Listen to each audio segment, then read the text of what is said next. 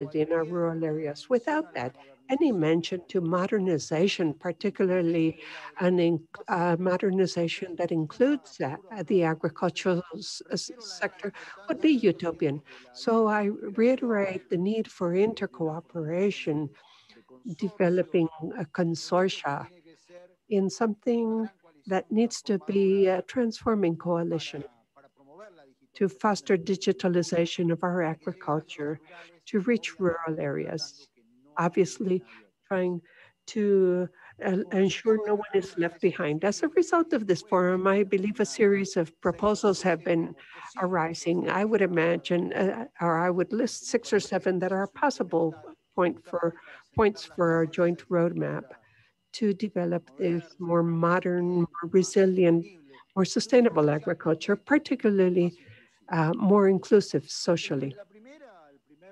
The first issue is the need to extend the infrastructure, the connectivity, based on the existing and potential demand in rural areas. Here I see that Emmanuel is, I don't know. He's making funny faces at me. I don't know if he disagrees. I don't know. Oh. No, I fully agree with what you are saying, Mr. Director General. But let me get ahead of you a bit. We have a very special tribute. The Director General, Dr. Manuel Otero, has been leading an open door IICA through different projects and initiatives that aim to bring the IICA much closer to the communities, rural communities, and all the people in the rural communities of the Americas. So as a tribute to this leadership of Dr. Otero, we would like to share with you a brief video, as I indicated, a tribute to him. Thank you, to this effort. Thank you.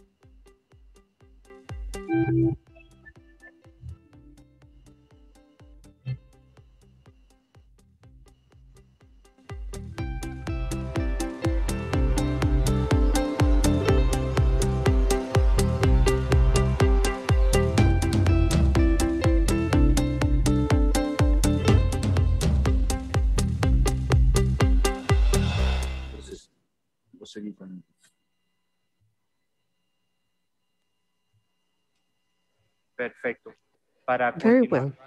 To continue with the agenda today, allow me to introduce the Vice Minister of Science and Technology and Telecommunications, Mr. Teodoro Willink Castro. Mr. Willink Castro, Vice Minister, has a master's in electrical engineering with emphasis in networks and telecommunications from the University of Twente, the Netherlands, a licensee in electrical engineering with emphasis in communication systems from the University of Costa Rica, and a bachelor's in electrical engineering with emphasis in electronics and telecommunications from the University of Costa Rica.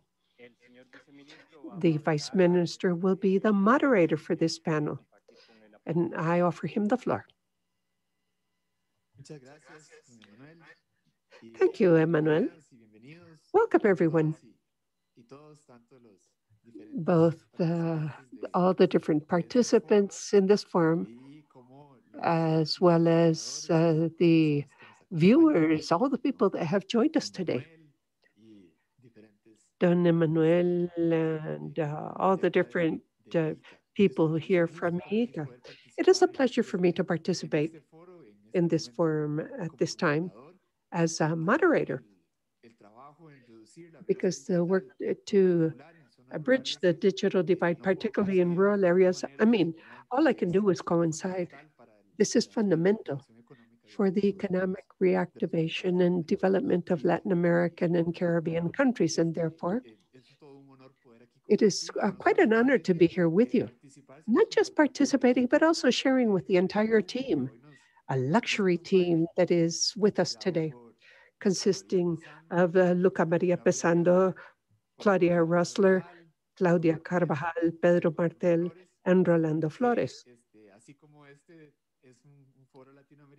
Just as this is a Latin American and Caribbean forum with people from we have people from different areas with different views, and this is going to be a very enriching discussion. Before we begin the discussion, allow me to mention that this is the fourth session. This is called Elements for a Joint Roadmap, but at the same time, it is a first step or the beginning of the process that continues to occur now. So we are just starting to chart our roadmap, thinking of what we should do, what we need to change to begin to think of such digital transformations and bridging divides. So to start with, we would like to hear the opinion of our different speakers for the day. Basically, hearing about their experiences, and in their experience, what are the key elements that we should move towards to bridge this rural digital divide and tap advantages of digital agriculture in Latin America and the Caribbean. We would also like to hear about the 3 priority actions that we should address jointly to move forward. And this is very important because this begins to pinpoint and allows us to highlight or prioritize concrete actions. So I will firstly offer the floor to Luca María Pesando, Assistant Professor of Sociology at the Center for Population Dynamics at the McGill University. And he has a PhD in demography and sociology from the University of Pennsylvania and a master's in economic science and social sciences from the University of Bocconi. He is co-author of a paper, Rural Digital Gender Gap in Latin America and the Caribbean, developed by IICA, University of Oxford. iPad. So Luca, go ahead. Thank you. Thank you very much for the introduction and for inviting me today. I was lucky to get to know all of you about 6 months ago when we started collaborating on a report. And that was a real pleasure. And it also gave me the opportunity to get to know this topic more because as Teodoro just mentioned, I have a PhD in demography and sociology. So my primary areas of interest are the study of the family and how families and schools interact with each other to somehow shape students' life trajectories. So this is a topic that I started working on later on in my research career, but it's also one that I find very fascinating. And now I have lots of co-authors who are interested in digital divides in Latin America and Sub-Saharan Africa. And we're working on several directions to try to answer some of the questions that are discussed today here with you. So again, thank you for inviting me and for giving me the opportunity. I actually speak Spanish quite well, but I never speak Spanish academically or for work. I just do it in my house. So today I'll try to stick to English if it's not a problem for you. As long as there is interpretation, that shouldn't be an issue. So going to the first question that you raised, as I mentioned, I'm a faculty member, I'm a professor, so I always try to think about schools and what schools can do to somehow tackle this issue of the rural digital divide and gender digital divide, which are 2 interconnected issues. So I think one of we were talking about the elements that could be key elements to bridge these divides. I think the first one and a very important one would be to develop to think about and develop educational interventions in schools that help to spread digital knowledge, because we know that that is the first barrier. that most people don't really have the knowledge, and this knowledge needs to be conveyed already in schools. So, of course, teachers have a big role here and a big influence in spreading digital knowledge and digital skills, and this is something that should already start in schools. So we might discuss later on what could some of these interventions be, but I think some interventions might exist that might boost digital skills of students, and particularly so in rural areas, which is what we're talking about here today. And the second element which I thought about is somehow of a system that allows students to move more directly from schools to the job market. So let's think about school to work transitions. This is usually a very complicated path in students' lives. And as long as we manage to convey some of these digital skills in schools, I think what's essential is to devise strategies and programs that allow the students to translate and convert these digital skills into the job market, and in this case, into agriculture. So what are some of the skills that the students learn in schools that can be adapted into agriculture?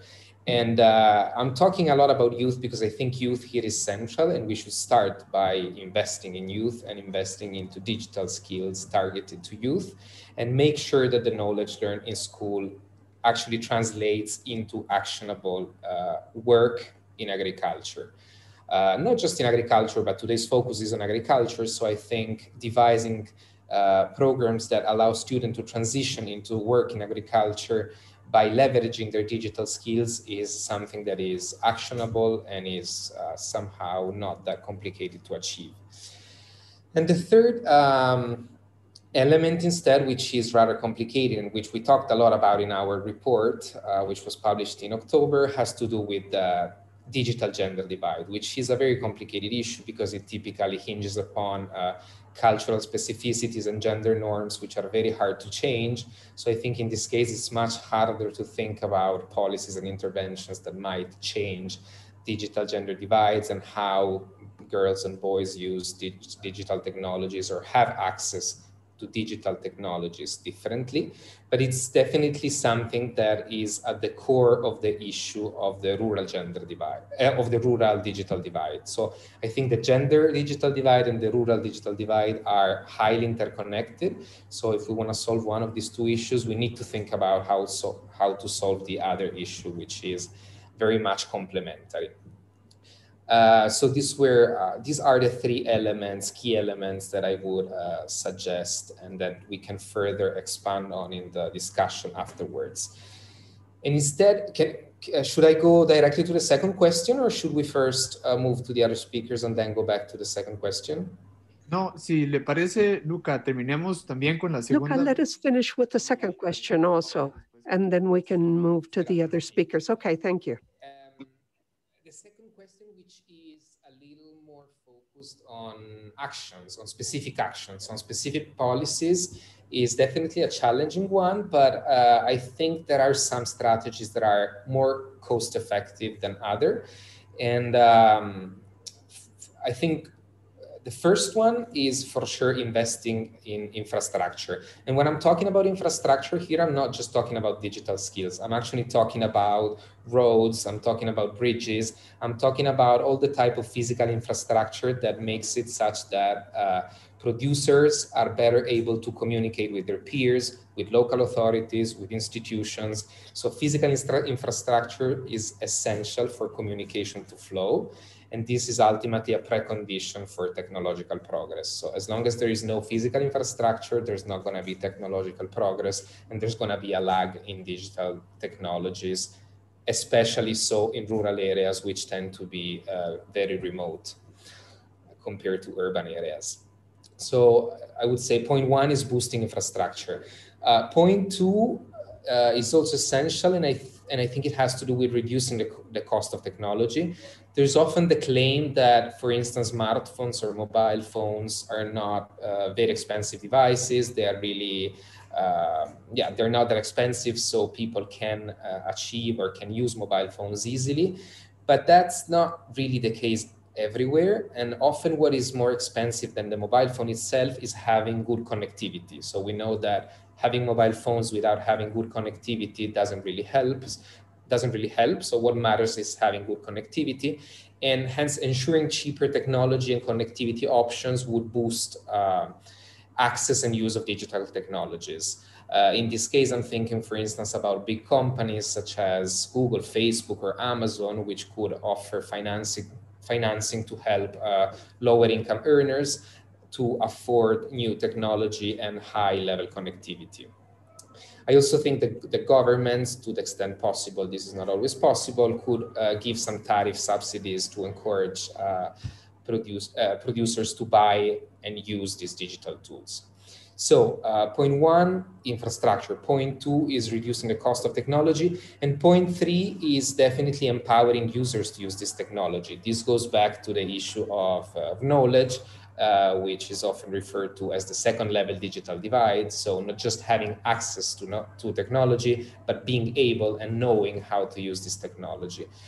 And I think this is an issue, especially in rural areas, because often some of the content that is available is only available in some language, for instance, whilst in some rural areas, people might be using different languages, and the content that they can access online is not available in their own language. So let's say making some content available in the local language could be already something that gives people in rural areas or in remote areas access to some information that they would not otherwise have.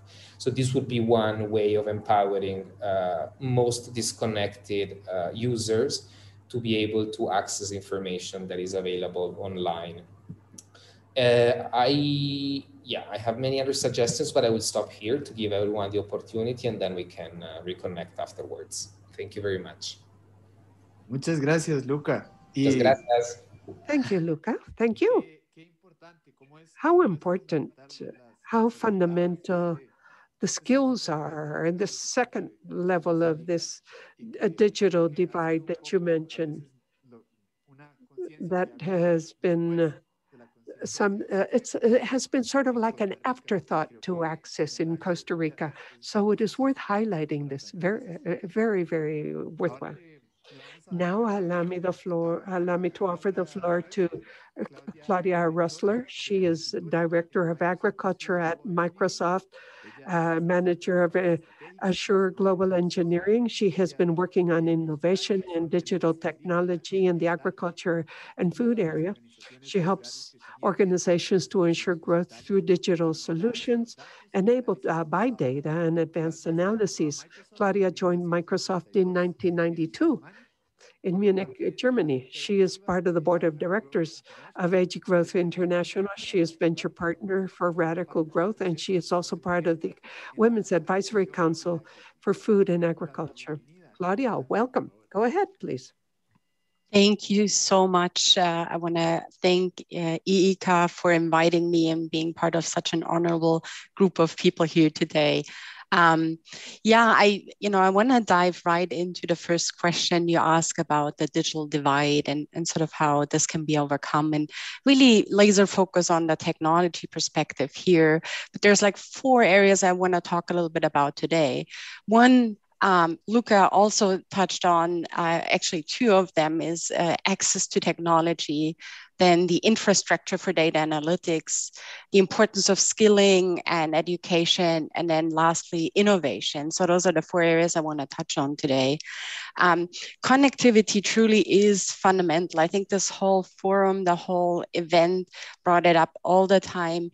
Farmers are not able to participate in digital innovation if there is no rural connectivity or access to simple things like mobile phones. So that's definitely an area that needs to be addressed. And this is something we'll talk more about between technology, public and private, where we can certainly make progress. Then once you have the connectivity, it's really about establishing this digital infrastructure. And I think it's important to call that out here, that obviously digital infrastructure has a different meaning if you have a 1,000-hectare farm in Brazil or if you're a smallholder farmer in Guatemala. So what I want to say, it's often overseen how much improvement can be done for smallholder farming with technology, which is not obvious because how would a smallholder farmer be able to participate? So it's very important that we find ways to aggregate data, and we find organizations that have an interest in aggregating data and helping to analyze it to provide insights to farmers.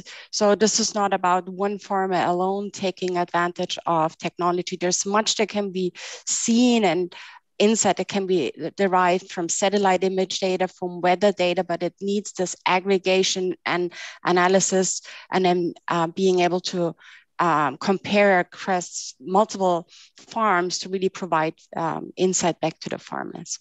The promise really here is to improve the decision-making, and this decision-making on the farm then has impact both on the productivity and the sustainability, and with that also on the livelihood for the farmers.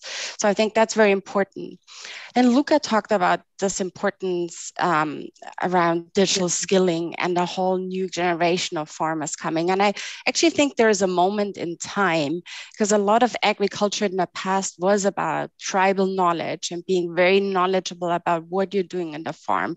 So there's always what we see on the technology side, a little bit of a resistance to believe in technology and follow guidance. With this new generation of farmers coming, there's an opportunity to support that with skilling, with technology, and provide insight.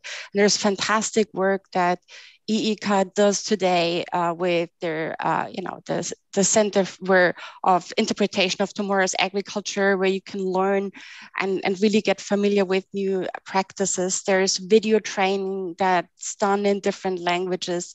This is about going out to universities and teach students about the new phase of agriculture. I think it's important work, because what I'm seeing, and this is from a global perspective, that it's also not as attractive to work in agriculture anymore. So hopefully with all those activities, we can make it more attractive to take a role in agriculture in the future and really show the difference in how future agriculture looks like. Now, the last piece is also important, because innovation is such an important thing for agriculture. And every crop is different, every region is different, every climate condition is different. So it takes an army, so to say, of researchers and academia that's working jointly on developing all the necessary models around disease predictions, pest predictions, smart irrigation. So we really see the need to democratize AI and building out a platform that's allowing others to build those models on top of it and provide it back into the community. So with that, I want to talk a little bit about the 3 priorities, and really I want to give it a little bit of spin in how we see it from a Microsoft perspective, how we contribute to that today. It obviously starts with connectivity again, because that is really, without that, like I said, there's no innovation possible. We have the Microsoft Airband team that has this goal to bring internet connectivity to 40 million households globally. And I know they work really strong together with IICA and other organizations to help change legislation, help to get other companies and organizations to contribute and also finance some of the internet connectivity. They work with ISPs to provide local networks. So that's fundamental work in that space. Then it's really about this data aggregation I was talking about earlier. In Microsoft, we have this platform that we call Farm Beats that's taking this recurring and to be honest, also difficult task of collecting data that's coming from farm and that's coming from the environment and bring it into a format where others can build their digital solutions on top of it. I think that's going to be super important to speed up how quickly applications and digital solutions can be built in the regional areas, and it allows other market participants like insurances, banks, like input providers to build digital solutions on top of such a platform.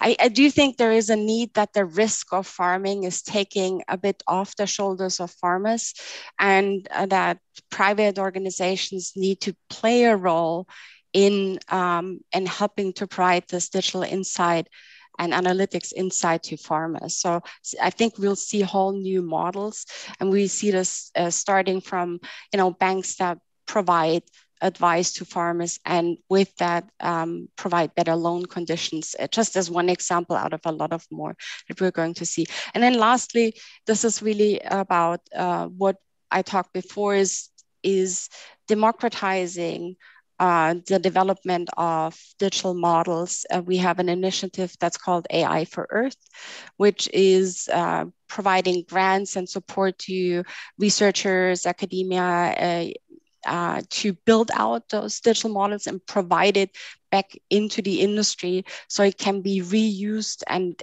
further evolved by other organizations and by other researchers. So hopefully this helps to speed up innovation in a way that it's needed to address all the different challenges that we're seeing in agriculture.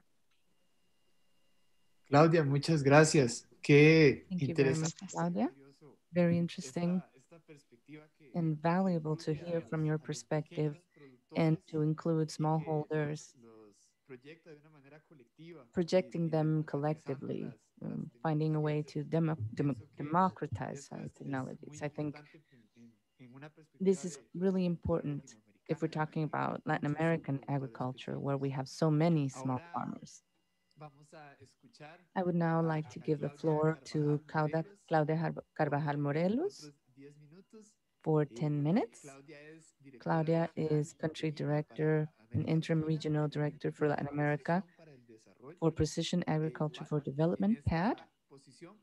In her position, she is the lead of the strategy to expand services for personalized digital extension of PAD in the region.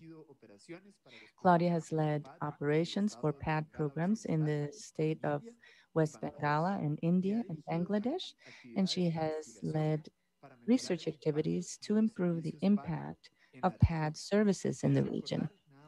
Just as a reminder again, we have two questions. The first one is, in your experience, what are the key elements towards we should move to bridge the digital divide and make use of opportunities for digital agriculture in Latin America and the Caribbean? And second, what are the three priority actions to jointly cover and be able to progress? Welcome, Claudia. You have the floor. Thank you very much for that introduction, Teodoro, and thank you to ICA for that invitation. That's precisely why we work, so I'm really glad to be here. The first question regarding key elements to bridge the digital divide, I think in many ways my answer is similar to what we've already heard. It's necessary to improve quality of infrastructure in rural areas. Increasingly, the rural population has access to mobile phones, and sometimes you can just get SMS and it's 2G. But there is also a great divide in connectivity, even more so for internet services. We can do many things, improving institutional frameworks to incentivize public and private investment. These sectors may be less profitable if you just look at it financially and economically, but there is a great social impact. So we should find the resources or the mechanisms to ensure researchers can reach them. Another challenge is the high cost of telecommunication services. I've lived in India for several years, and now coming back to Latin America, the difference in costs, even if you adjust it for parity of acquisitive power or purchasing power, it's very high. We need to ensure that these services are more affordable for rural areas. The second point is also something we heard, digital literacy for the rural population. Latin America has the advantage that the literacy rates are quite high for traditional literacy, and for digital literacy, it's growing. But there's still a large part of the population that does not truly know how to use a phone as efficiently, so they cannot reach so many services, or register for certain programs. And this is basic to ensure they can adopt the digital tools. Some of the context of what we do in PAD is to provide digital extension tools at very low cost through cell phones. So a prerequisite to provide the services is for people to be able to use a phone. And it's very interesting because we knew that digital literacy was very important. But then we have the pandemic, and that completely transformed the way we live our lives. It showed that not having access or not knowing how to use digital media and technology widens the gap in rural population or people living in poverty versus those who are not. And so it creates a larger divide. And the last point is adopting and promoting interventions that have a gender approach. Um, all of these interventions are increasing. We've already heard about the rural and digital divide, rural and urban digital divide, but then there's also the gender gap. And it's not just thinking about how to train women, but also the types of services we can provide that can be of benefit for women and without changing the way families interact. For example, women traditionally in Latin America and in many parts of the world have greater responsibilities in the home. So we have to think about how these programs are performed so that we don't create an imbalance in that additional burden at home and to ensure that they can take action. And also access to digital tools for women and interventions to empower women, which can later lead to greater or better dynamics in the home, less power asymmetries. These are some of the necessary conditions to reduce that gap as well. Now, as for priority actions, so the second question, in my opinion, the first thing is to develop and implement digital programs that can be adapted to the needs of the rural population. There's a tendency in the world to think about programs that are aspirational, in the sense that we cannot really implement them, but this would be great to bring to the population. But I think we have to truly understand what we can do now, what we can actually do for current services. There's great interest to develop services for internet and smartphones, but in truth, in Latin America, we still have great differences in penetration of smartphones. And a large number of the population has access to just very simple phones. So SMS and voice messaging would probably be the first logical step before thinking about internet later on. And precision agriculture for development, our idea is to be able to apply it to different sectors. So we're talking about agriculture, but we'd like to also bring it to other areas such as education. And also making use of the opportunities and challenges we have because of the pandemic to continue developing digital solutions.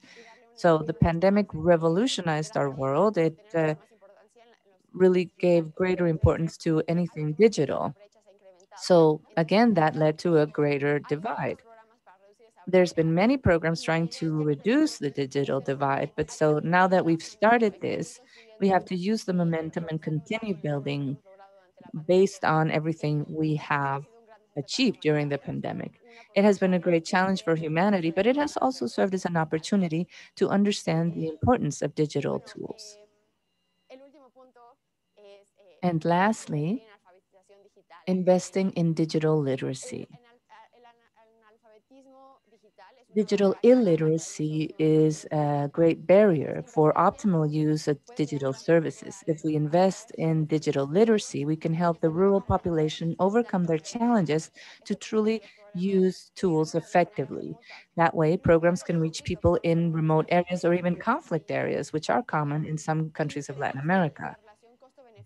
And we believe that the cost benefit ratio will improve as the rural population relates to these services and makes better use of them, and of course, low-cost services for them. So those are some ways of bringing it forward. Thank you, Claudia.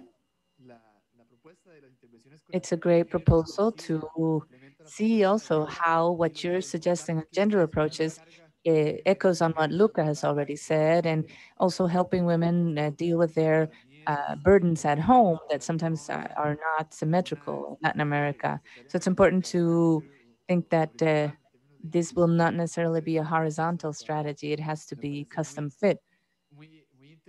So it's truly interesting to hear. And of course, the idea of looking at the pandemic in ways we can learn from it or use it, because it has brought some opportunities as well. It's a nurturing perspective. And it helps with our view to the future. Thank you, Claudia. Now we have Pedro Martel, was a licentiate in agriculture from the University of San Pedro Sula, Honduras, and he has a master's degree in economics and a PhD in agricultural economics from Michigan State University. Since 2016, he's been the head of the Environmental Division and Rural Development and Disaster Risk Management Division of the IADB. He started with the IADB in 1988 as a research assistant in the Natural Resource Division. His work was focused on Central America, Mexico, and the Dominican Republic. Pedro, welcome. Thank you. You have the floor.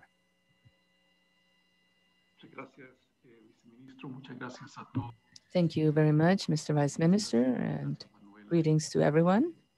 Thank you, Emmanuel and Manuel, for your invitation.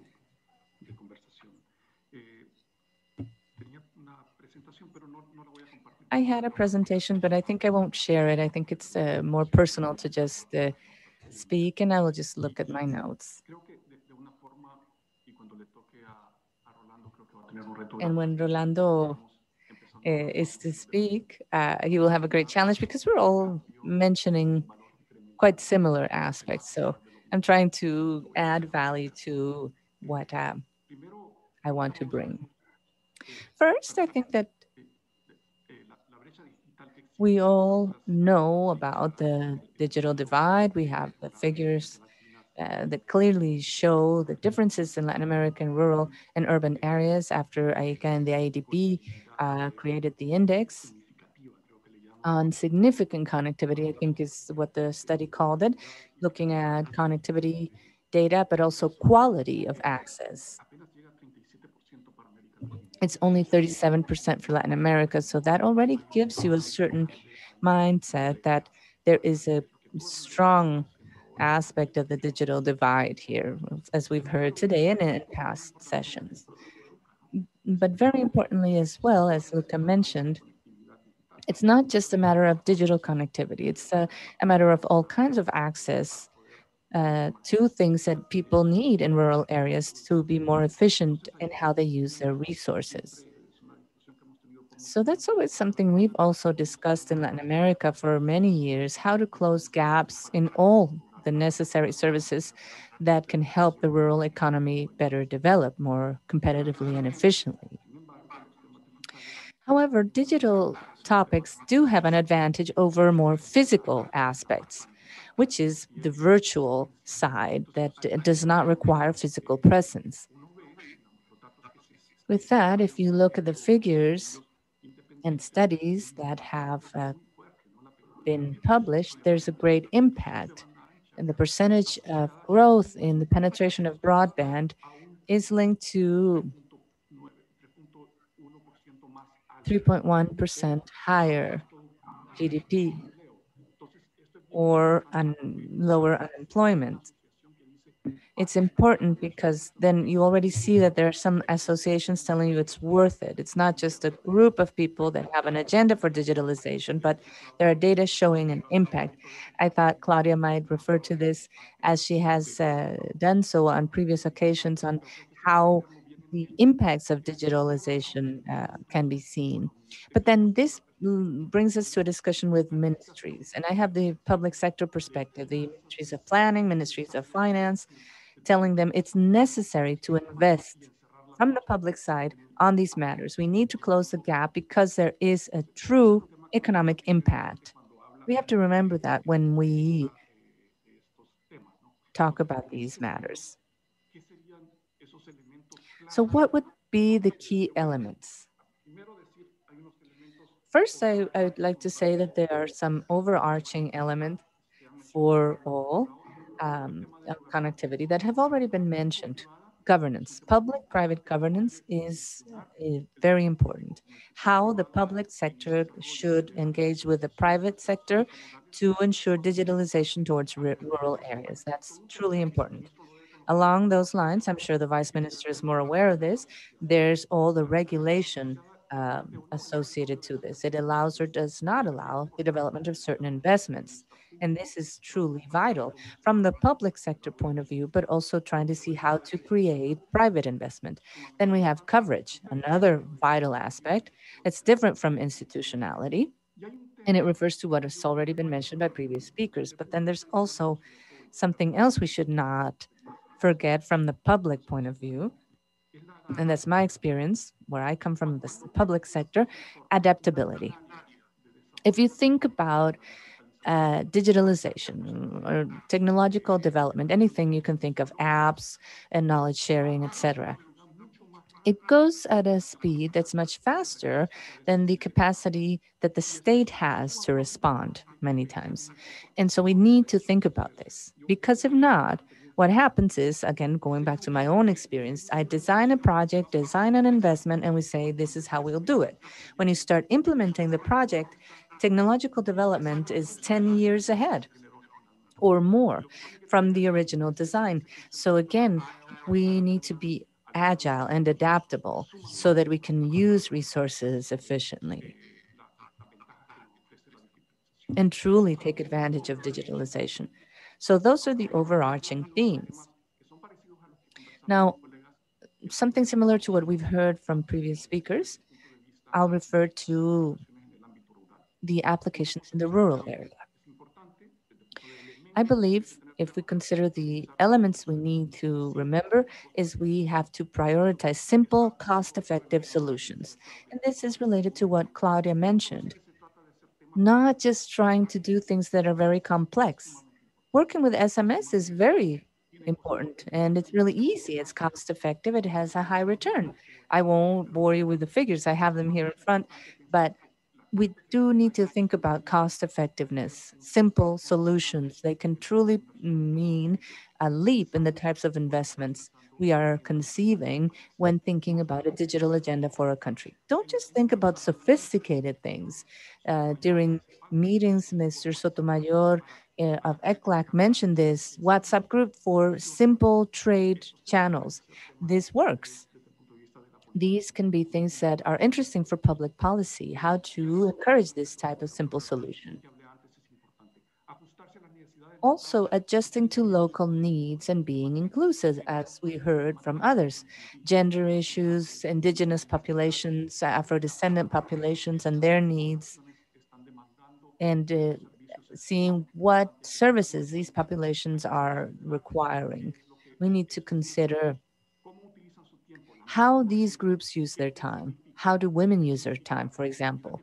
What does it mean for a woman to have certain responsibilities in the rural world, and what would be a digital solution for her? So we absolutely need to consider this as a key element, adjust to local needs and be inclusive. And then promote development of all the digital aspect that can be environmentally sustainable and resilient to climate change. This is not just a discourse, it's a reality. The use of digital technologies, the digital agenda, and public investment in these aspects is absolutely essential to better plan the use of natural resources, the environment, and to promote and suggest public policies along these lines. So you might think, okay, these are key elements, and so priority actions should be aligned to those. It's a different angle only. Trying to promote the adoption of ICTs in family agriculture, as we heard from Claudia Rossler. Think about smallholders, what we need to do, what types of technologies we need to work on with them. We have examples of some of the things we're doing that we did not do before. In the past 3 years in our investment programs for agricultural development, we are seeing strong needs to work on these types of things. In El Salvador, Dominican Republic, in Uruguay, we have loans for investment that have specific components for this. And here I have to highlight the importance of simple tools for technical assistance and for capacity building. And capacity is not just for producers, but also for those who are providing assistance, for those who are creating knowledge. Many people don't know how to use technology to transfer knowledge to others. And this is not a minor issue because, again, we have a large gap. Establishing mechanisms for dialogue between producers and others with ICTs. The public sector here could be a facilitator so that developers can talk to consumers or producers talk to consumers when there's not enough information, bring them together and solve any asymmetries in information. It was really interesting to hear Claudia talk about a subsidy for investment in the initial costs for apps. I have it in my notes. I never thought I would hear someone from the private sector mention something like that, but it is absolutely fundamental. It's a matter of the public and the private sector. We have to do it from the initial cost of investment. Somehow we have to cover that risk so that we can truly bring these technologies to the people. And then quite quickly, using teledetection data in the rural areas for everything related to planning and natural resources. Um, there's an important role there for institutions such as IICA and the Inter-American Development Bank as facilitators and enhancers, helping government and private sector come together in a regional agenda.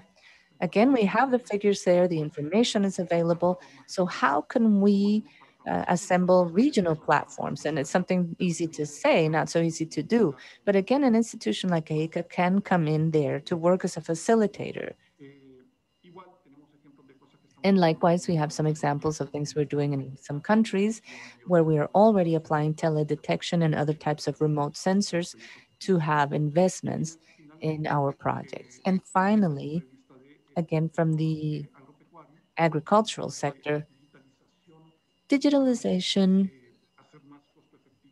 to ensure that all the value chain processes are more cost effective. I'm thinking about digital government here.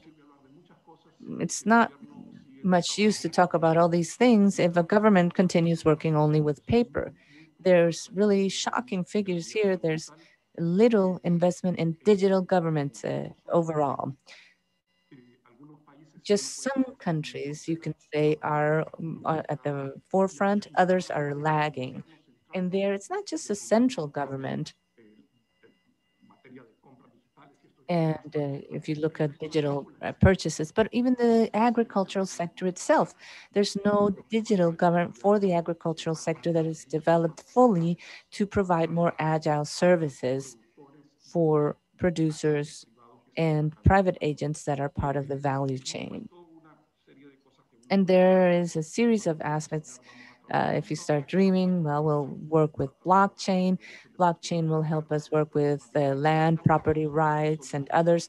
These are solutions that, again, are related to digitalization and how to have a digital value chain. That's it on my part, and thank you very much for the opportunity. Thank you, Pedro. Very interesting. I'd like to highlight the fact that you're looking for simple, cost-effective solutions. For us, some of the ideas we have here is that 5G is not necessarily for all, or it does not have to be available immediately for all. Sometimes the latest or the newest technology can certainly help, but we need to build upon something safe and mature first. And then, of course, digital government, what you've mentioned, goes along with digital literacy, as we heard from Claudia as well, to be a digital citizen, and these are complementary. So it's important to have them work jointly. Thank you very much. And now we have Mr. Rolando Flores Galarza, who is the Dean and main administrative officer of the Department of Agricultural Sciences and Consumer Sciences of New Mexico State University in Las Cruces, USA.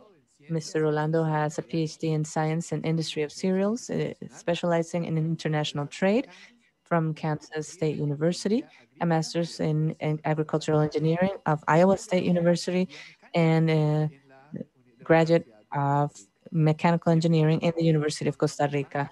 Welcome, Mr. Rolando. You have the floor. Thank you very much, Teodoro. It's a pleasure to join you. And thank you so much to IICA through its director, Mr. Manuel Otero, for his invitation. I have to also thank my collaborators in preparing the content for my presentation, Dr. Mario Alegre, and the PhD student, Sara Torres. I'm talking from a university outside of Latin America, but in the context of strong cultural ties between New Mexico and Latin America. To summarize, I will have to, I guess, summarize everything we've heard from previous speakers. It's been a wonderful forum. But I'll have to share some thoughts and also some recommendations following the structure of the two questions. And to keep the time, I will follow my notes over here. So I'll go directly to it. In Latin America, such as some rural areas of New Mexico and the United States, access to digital technology is not just limited, it's irregular, and the quality varies in rural areas. This lack of access requires significant investment in infrastructure through convergence of public policy and participation of the private sector to close the digital divide. This lack of access has also come up as a barrier to adopting new technologies, and it's also a barrier for the use and ownership of internet by communities. We should mention that right now the legislature in New Mexico has 3 bills of law to address this issue. Another limit to access is related to human capital, the skills and capacities to understand and use the connectivity technology available, especially in small family agriculture with differences in age and gender. We have to strengthen training of human resources with content to train in new available technologies, as well as promoting sensitive applications that can be adapted to the cultural context, including local languages and dialects, and paying special attention to the existing levels of education in rural areas. Therefore, it's important to understand the digital divide has to be addressed as a source of inequality. Therefore, bridging that divide has to be done in a way that includes local communities. The use of smart technologies requires certain skills and qualifications for workers that we don't necessarily have in rural areas. And if they are left behind, are finally disempowering local communities. If we incentivize the use of new technologies, we have to think about public policies that can help regulate who and under what circumstances will be getting information from agricultural producers, which are key to protect the interests of individuals in rural communities. While farmers and producers carry the risks of production, as we've heard before, and the impacts to their livelihood, the benefits of the data produced by digitalizing are commonly capitalized by companies that handle these data. We have to acknowledge that there's an increased complexity and interconnectivity of problems. There's an interdependence economically, socially, politically, technologically, socially, and environmentally, in a context of profound global change. This transforms realities with implications for a common shared agenda. The digital divide is a multi-factor, multi-dimension phenomenon. Currently, those who adopt technologies first are those who have competitive advantages in the market. So, where and when new technologies are applied can also change how useful they are. So, access to information can be a catalyst to accessibility and globalization. From an academic standpoint, we consider three priority actions to address jointly. Based on the experience of NMSU, the university I represent, the three basic components to progress towards closing the digital divide are education, extension, and research. The three pillars of universities, of land-grant universities in the United States. NMSU has developed a process to focus, prioritize, and specialize its efforts, concentrating main activities to avoid dispersal and to have applied technologies that can have greater impact in the productive sector with an emphasis on added value for food chains. Our university has prioritized in the past years artificial intelligence with an integrated approach from different disciplines and schools. This is a critical point because here in New Mexico, there are very serious problems because of a lack of labor. It's also a large territory, the fifth largest state in the United States, and semi-arid. Given its localization and characteristics, social and environmental, as well as the institutional and educational trajectory, NMSU has a great opportunity.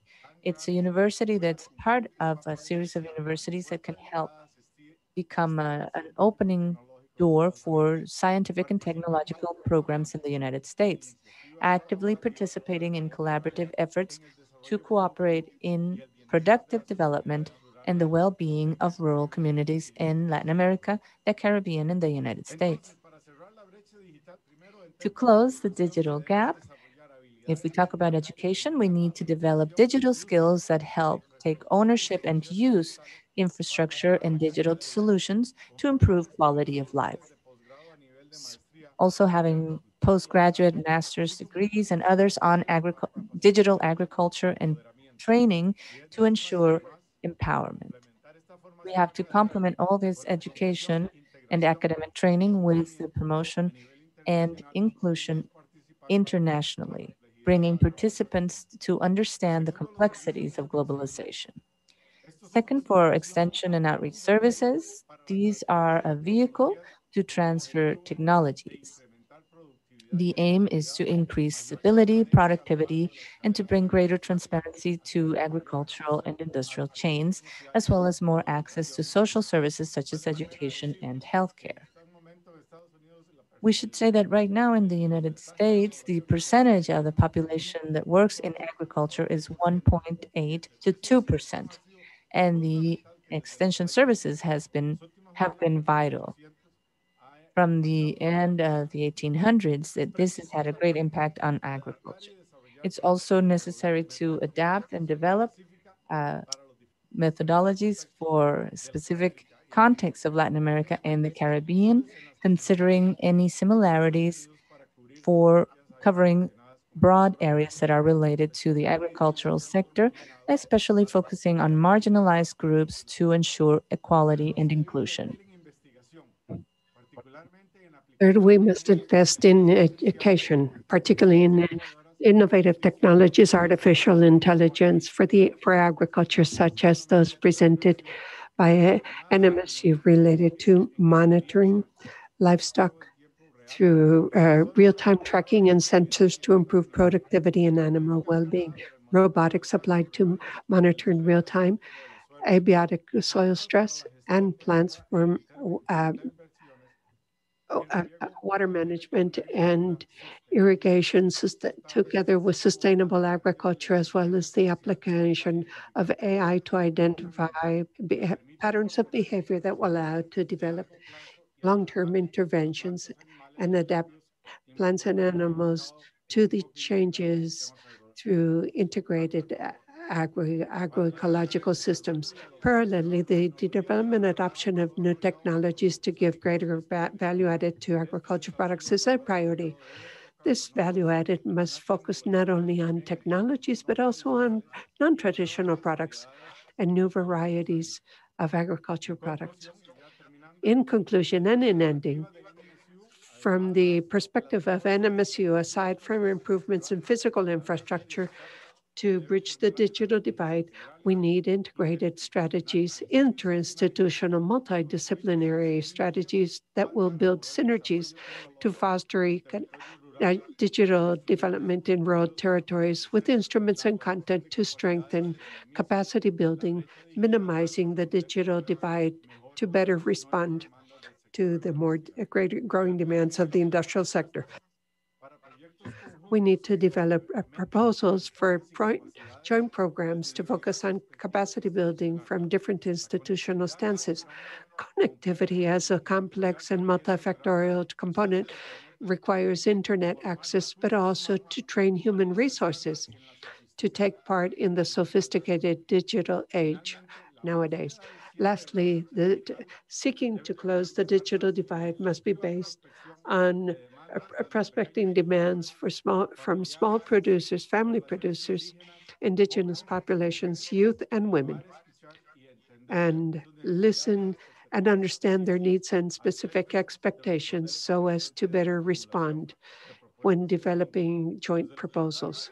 Otherwise, by leaving these marginalized groups behind, the process to bridge the gap will be another factor leading to greater inequality. It is timely to highlight the willingness of the New Mexico State University to give continuity to these additional efforts regarding digital agriculture and develop proposals for collaborative activities within the framework of the MOU between NMSU and IICA, focused on shared priorities and areas of common interest. I thank you very much for this opportunity.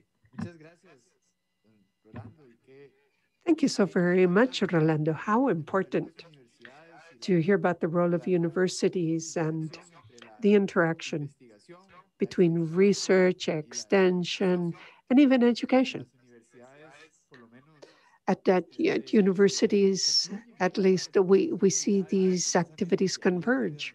And that precisely is where we can project all of this to rural areas to bridge this divide. Thank you so very much for your comments, each and every one of you. Allow me now to take advantage of the fact that we have a bit more time today to open up the discussion. I would like perhaps to invite you to, I don't know, improvise some other comments this time. I have a few questions here, but allow me to begin by asking Claudia Rossler, what is the experience of articulation between the private sector and the public sector to foster digital technologies in groups that have been excluded? Not only how has it been, but how should it be to project this into the future? Thank you. Yeah, absolutely. And this gives me an opportunity to react to some of the things I heard after I talked. This was an amazing session, by the way. I think I want to come back to the first point about technology, and Claudia brought this up, doesn't have to be complicated to have a huge impact. And she mentioned the importance of having simple things like mobile phones. And sometimes people don't even know how to use mobile phones. And I think it's I want to just repeat the importance about those programs being specific to a country and work for the local conditions. And we have done projects where in India, 10 text messages were able to improve yields by 30%. And we then learned that not everyone can read. So we, instead of sending text messages, we called farmers in their local language. So I think it's really important to go to the edges, what's needed. I think that's one thing. And then I want to just emphasize something that Pedro said, which I think is so important, that those programs between private and public that we can establish, if we continue to do individually, they're going to be time bound. They have impact, but they don't have impact on the long run. So I can share one quick example from a university, and I'm not going to name the country or the university, but as said, we got funding, $500,000 for researching a very important topic. We had excellent findings, and then we taught 50 farmers about it. Those are not sustainable systems. What we're talking about here is building infrastructure, but also building inside systems that can be maintained over years so that farmers can participate. I think really, this is a key insight for me coming out of this discussion, that we need to put those efforts together to build sustainable learning systems together. Gracias, Claudia. Sí, importantísimo. Thank you so very much, Claudia. Yes, certainly sustainability of the processes, the recurring nature, so that they can support each other and maintain themselves over time. Now I would like to ask Luca, now that Claudia mentioned this. Luca, what do you think the role of universities would be in a future roadmap? What would be the fundamental role here of universities? Basically, to add a bit to Claudia's example, what do you think we could add to this roadmap for universities? You mean actually the universities in the areas, right? Like the universities in the rural areas of the countries, or external universities devising projects to collaborate with local universities? Bueno, creo que sería bonito conocer un poquito. I believe it would be good to know a bit about both. Because we were trying to do, like, for instance, with my university at McGill in Canada, is to try to get a little bit of money from grants to establish some partnerships with local universities. This was specifically done in a community in Africa, but we will try to do exactly the same in some communities in Latin America, to basically try to somehow teach them, or get them accustomed to the use of digital technologies in some classes, or how to improve and modernize the way of teaching specific subjects in specific type of classes. This is a pilot that we're now trying to do with the University of Zambia, with my university and the University of Zambia, to see how they react to modernizing the way of teaching specific subjects in a more digitalized way. And I think this is potentially something that could be, if successful, scaled at the level of more universities, but also scaled at the level of more countries, in this case, Latin America, and some Latin American universities in rural areas. So I think there's definitely room for interventions or partnerships between universities, and that's the direction that at least I myself am taking personally, and even promoting. Like, I'm applying myself for specific grants that encourage this type of partnerships with local universities in rural areas, both in Africa and Latin America. So I think this is a relatively easy route that we could follow to promote, let's say, digital skills across universities. Muchas gracias, Luca. Thank you, Luca. Now, before we start wrapping up this session, I would like to leave some time, for example, for Claudia to elaborate a bit more on the concept of precision agriculture for development, now that Don Pedro mentioned it. And with this, we can start wrapping up our session. Thank you. Yes, of course. Thank you. precision agriculture for development. This is a model that means reaching farmers in rural areas through mobile telephones. So our model is truly simple. The idea of an intervention at a low cost. Just to give you an idea, these interventions at the end of 2020 would cost $1.31 per farmer per year.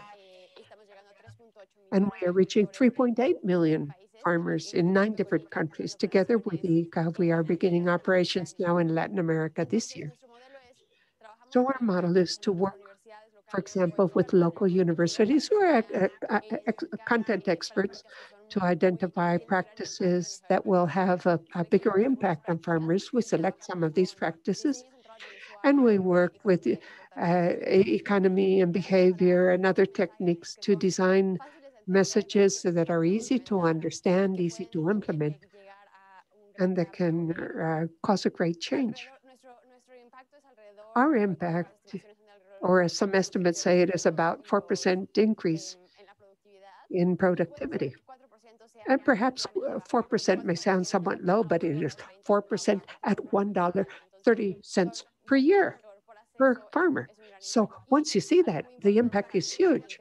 And as we increase the number of farmers we reach, our final cost will reduce significantly. So the cost of entry into a new project or a new country is relatively high, but each additional producer will lower that average cost. So this is a model we expect to begin in Colombia and Brazil this year with the ICA. Thank you so much, Claudia. How important it is to know a bit about this projection to better understand this. Even for me as decision makers, it is very good to have this broader notion. Unfortunately, we have run out of time for this forum and for this opportunity for this discussion. This has been a very rich discussion, very useful, not only as a moderator, but I mean, as a participant here, I have learned so much, and I hope the same applies to all participants, both the panelists as well as all our viewers. I hope you have taken advantage of this forum and have been able to broaden your views and perspectives thanks to this. I thank you all very much for your participation, for the effort, for the interest to make such valuable contributions, so aware, knowledge, and understanding the reality in Latin America. So with this, I would like to offer the floor to Emmanuel. Thank you so very much. It was a pleasure to be with you today. Thank you to each one of you. Mr. Vice Minister, thank you for your moderation. Excellent panel. Very enriching.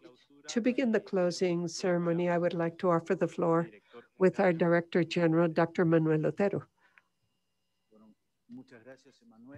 Thank you so much, Emmanuel. I reiterate my greetings to all of you, and I apologize for my enthusiasm earlier. I started to talk when I wasn't supposed to. Fortunately, in this case, I was shut up just in time. So that was good, having colleagues that are friends.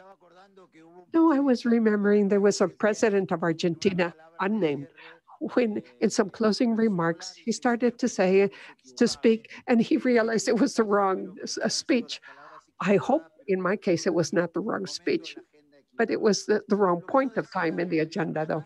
So what I was starting to say before, and I highlight this, these are times for intercooperation, times for public-private partnerships, times for actions, where actions have to be more important than words. And in this sense, as IICA, I always say when I end a seminar, well, what is the next step? Now what? What will be the agenda beginning tomorrow?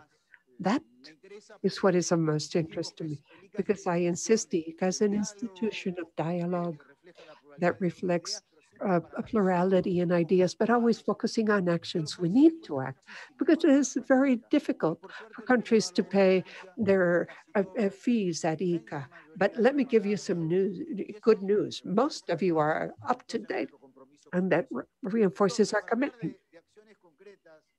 So to talk about concrete actions, the first thing I would like to say is that together with Microsoft and with Bayer, we are going to continue with our Center for the Interpretation of the Tomorrow of Agriculture. Those of you that can come to our headquarters can see that it is growing. There's a lot of demand here, Claudia. And we want that interpretation center to be a springboard to take technology to rural areas. And we want it to be a major education project and encourage new populations, and showing them that there are opportunities for progress and growth in rural communities, that new disciplines are needed and new knowledge. And that is an icon of the Open Doors IICA that we want to push forward strongly.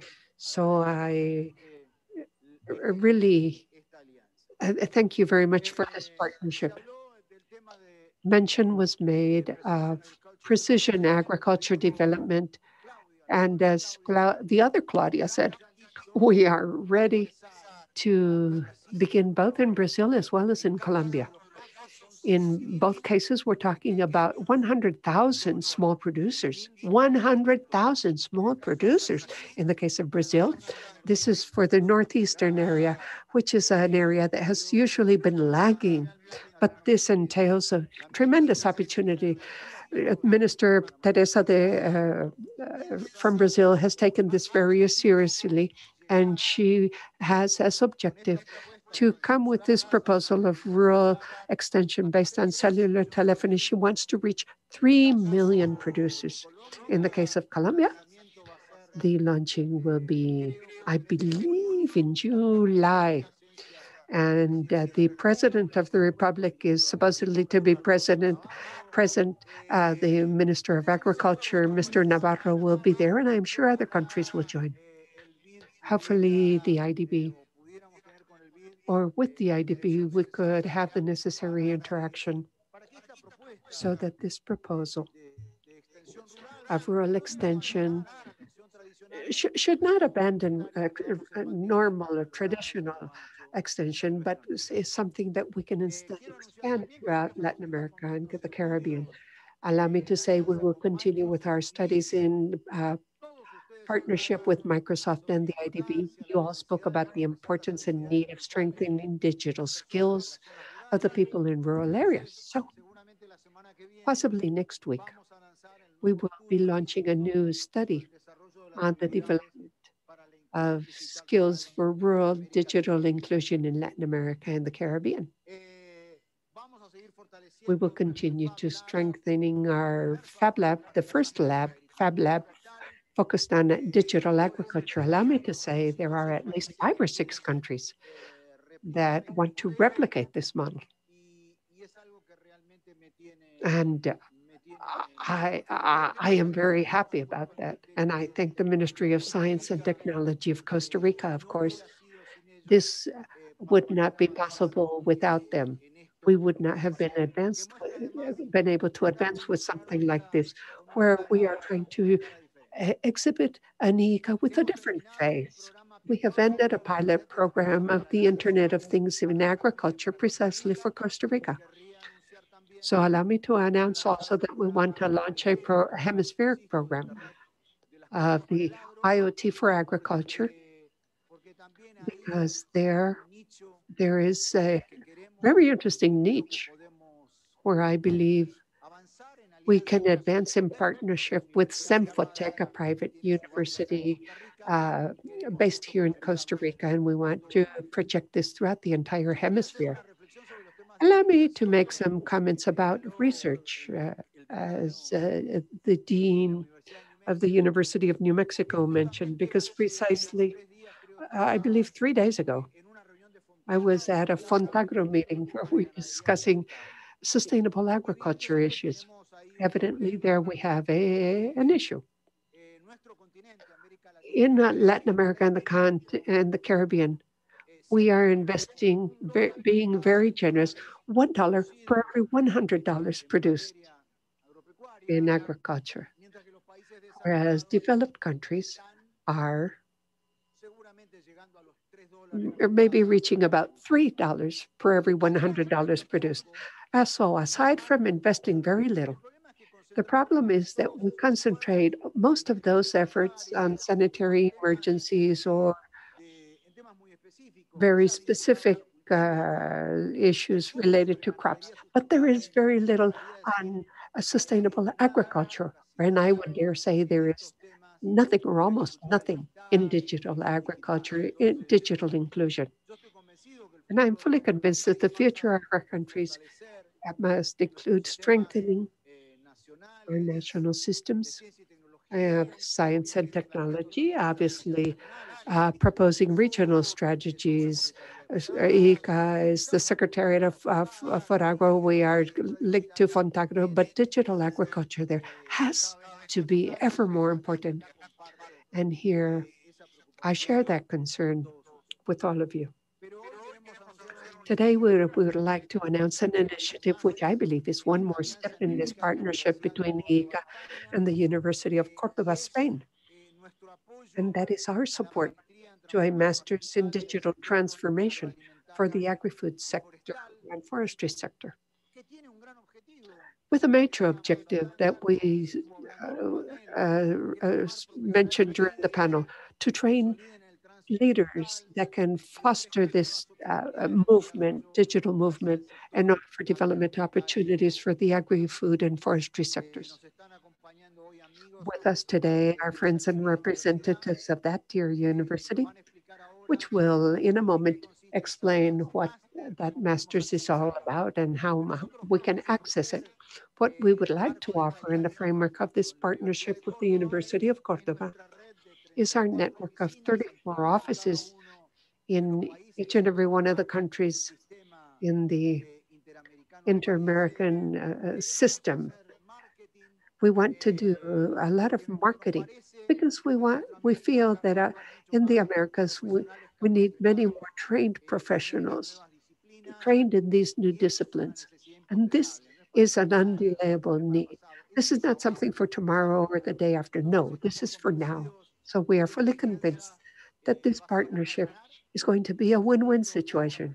And obviously, we are willing to give the best of IICA for this relationship to be successful and at the same level as the new challenges. So I would like to offer the floor of Roja Gallardo, Director of the Agronomic Engineering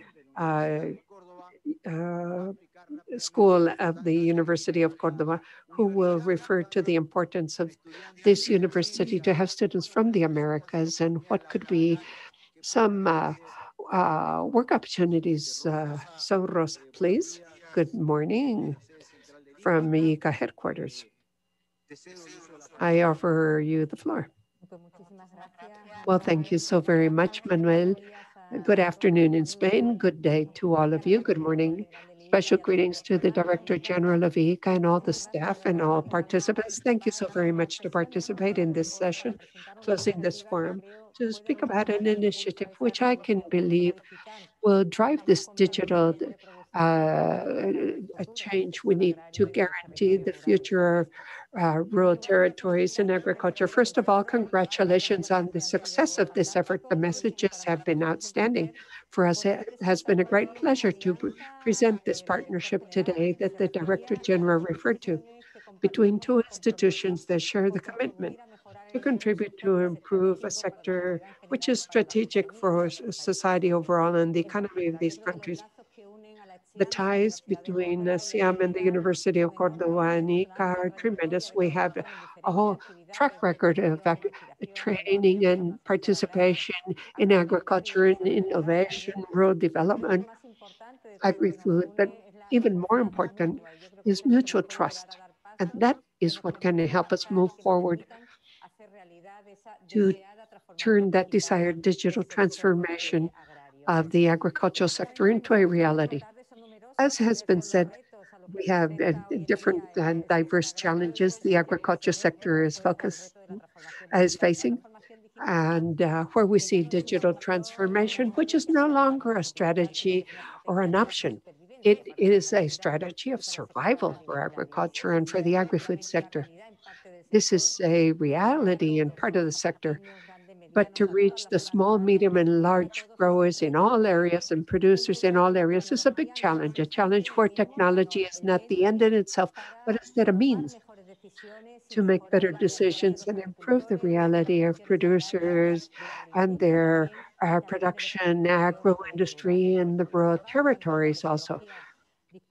Advances in technology are enormous. We have mentioned significant obstacles that prevent to advance in the process for digital transformation. We have spoken about connectivity, availability of data, the implementation of a culture of cooperation, sharing data, and it has been essential to have adequate training of all the actors involved directly or indirectly in the agri-food chain.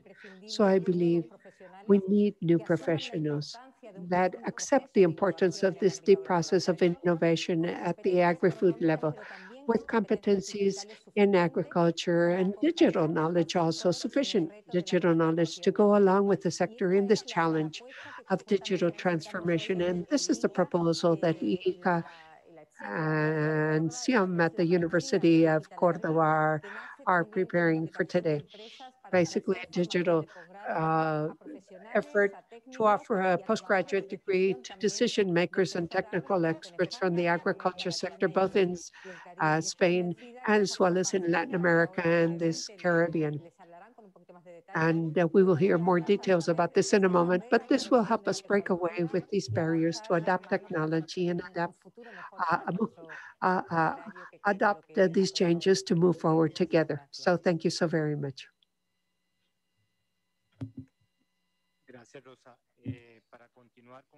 Thank you, Rosa. And to continue with this session and the launch of this master's degree program, we will share a brief video explaining the details.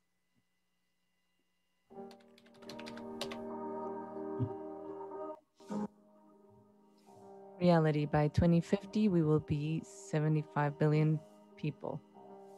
Need to produce 60% more with less land. Challenge to increase productivity and intensify sustainability. Digital Agri, new times, new answers. This master's degree comes from a real demand of companies looking for professionals that are not available in the market.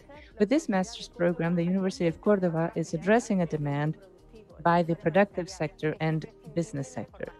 It is essential to have new professionals that are committed to this digital transformation of the sector. We offer our students specialized education with great quality that will surely give them more opportunities to be employed. A double master's in agricultural engineering and Montes engineering masters, we have added digital skills for our master's degrees. The strength is that we have a multidisciplinary team of professionals from the most innovative businesses in the sector. We train our students with disruptive technologies. We work with real cases, innovation, digitalization, and technologies, the Internet of Things, data analysis, cloud computing,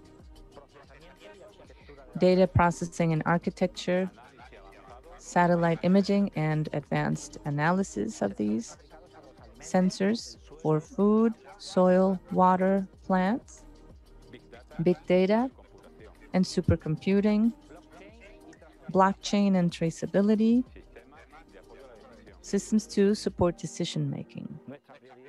Our priority is to create value, to have our students come closer to businesses by adopting technological improvements in the sector. With Latin America and the Caribbean, we share our commitment to train and educate so that we advance in the digital transformation of the agroforestry and agri-food industry. At IICA, we are part of this initiative by the University of Cordoba in Spain with a master's degree on digital transformation for the agricultural sector. We are convinced that this will ensure greatest relevance to create a new generation of professionals in this field.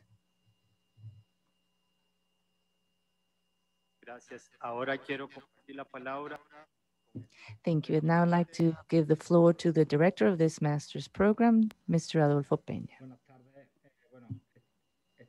Good afternoon, dear Emmanuel. It's great to greet you again, and also Mr. Vice Minister and all the speakers. Thank you so much for giving us the time.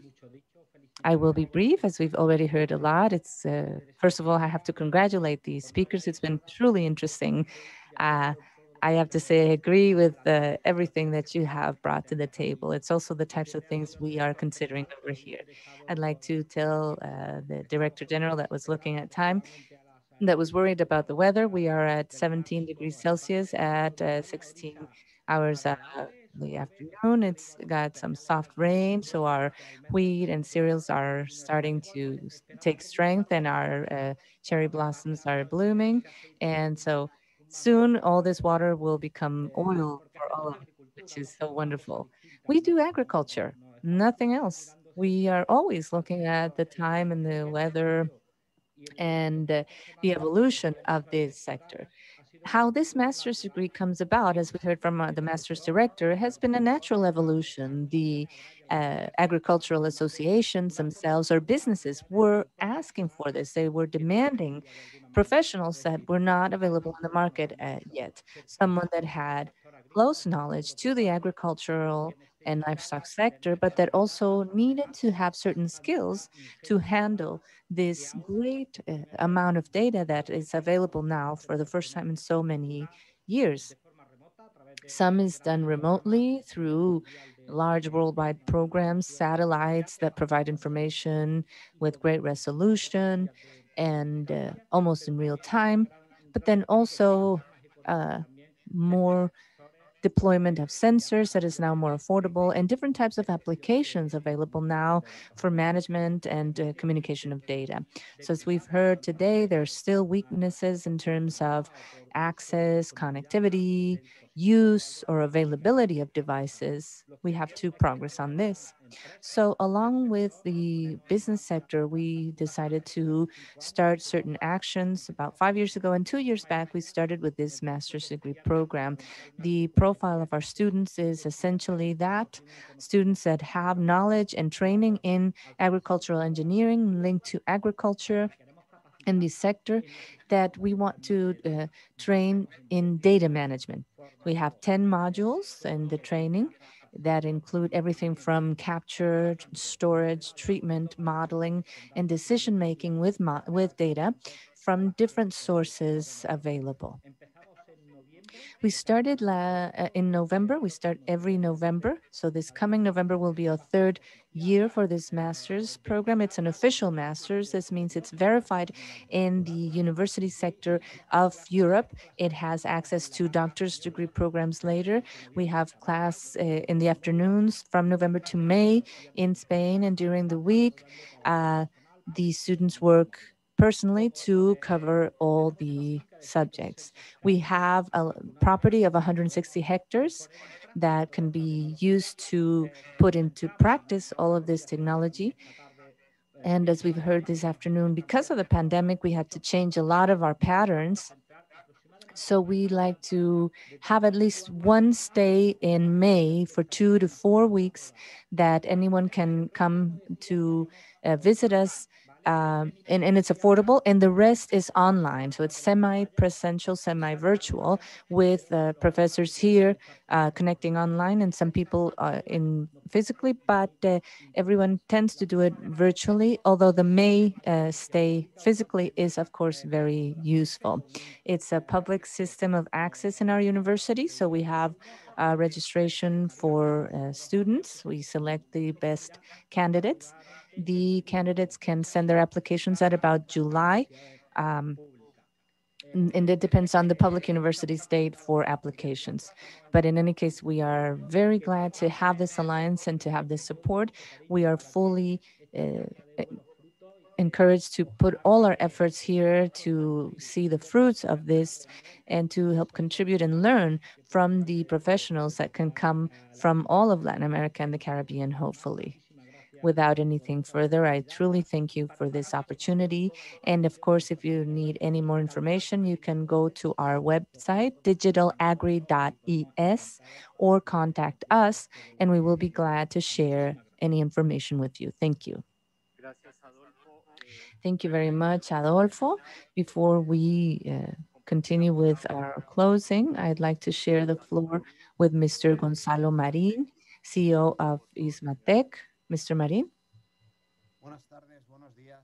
Good afternoon, good day, everyone. Thank you for this opportunity.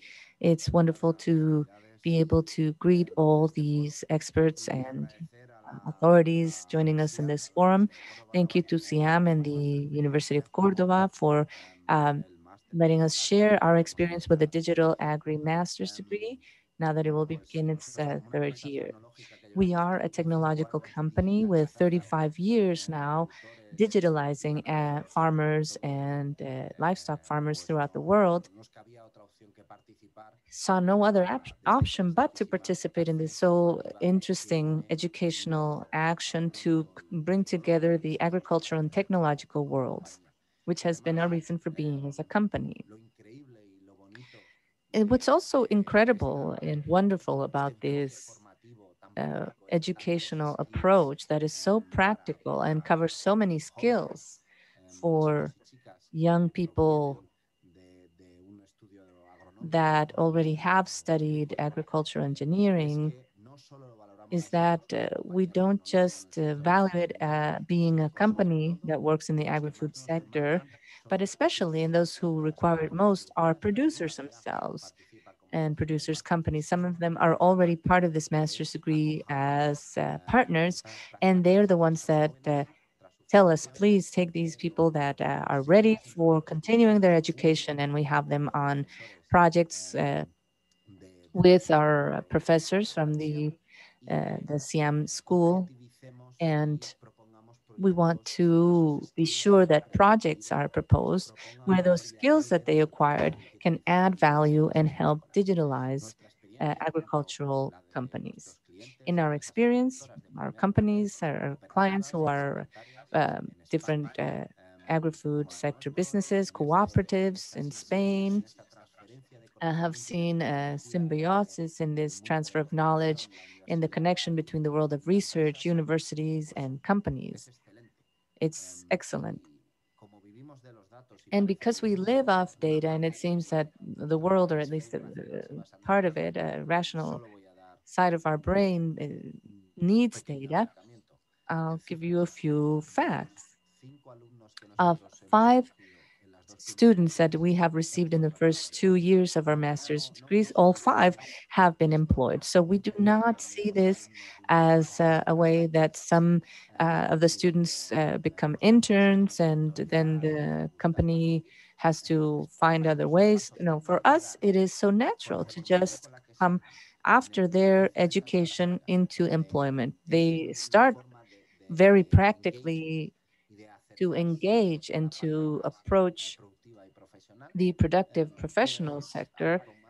It's just automatic for them to smoothly venture into professionals and to being employed. Their skills they have learned are easily put into production, and they are leveraged. And the ones that value it most, and again, ask us again, when will you have more students graduating from digital agri? We need more of them to work with us. This is because we have a very proactive approach. Because we are a technological business, we don't want our students to remain here. We want them to go to the producers to work on digital transformation and digital problems for agriculture and the industry in this new era. Therefore, just to say that we need the agri-food world and producers and the different companies working in the sector, and all the ag tech companies need more initiatives such as the one that has been jointly developed with SIAM and the University of Córdoba. It is absolutely the best of any scenario. When we started thinking about this and we talked about the need to have agro technologists or agri-techie engineers. And today we have this digital agri master's degree. It's the only one that is providing this type of professionals. And we can say this surely because we work on several areas with small farmers, cooperatives, and others. So congratulations on this wonderful alliance. And thank you so much, IICA, to steer this with SIAM. And of course, we're open to all types of collaborations. And hopefully we can continue along this road because it's a great collaboration between the academic world, the research world, and private companies, in this case, technological agri-food businesses. Thank you. Thank you, Gonzalo. And to close, I give the floor to our Director General, Doctor. Thank you very much. I'll be brief.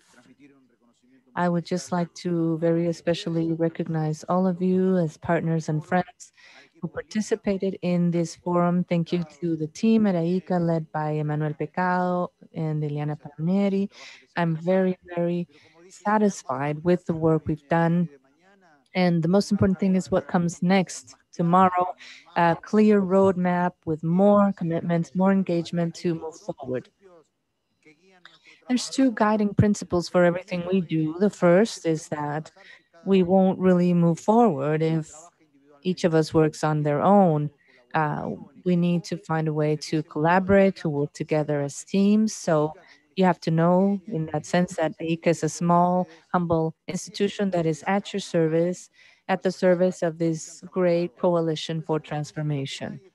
And the second principle is no one should be left behind. We've already heard this from some of you.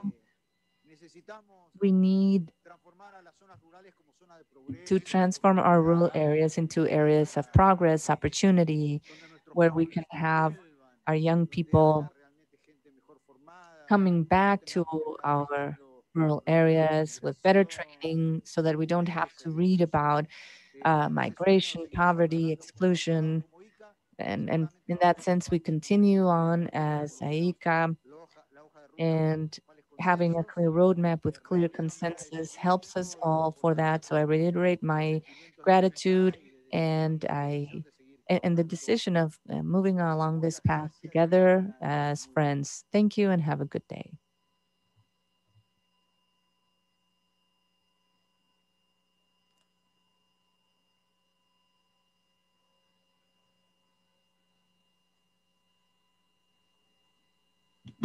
Gracias nuevamente. Gracias, director. Buenos días. Chao. Muchas gracias. Adiós, buenos días.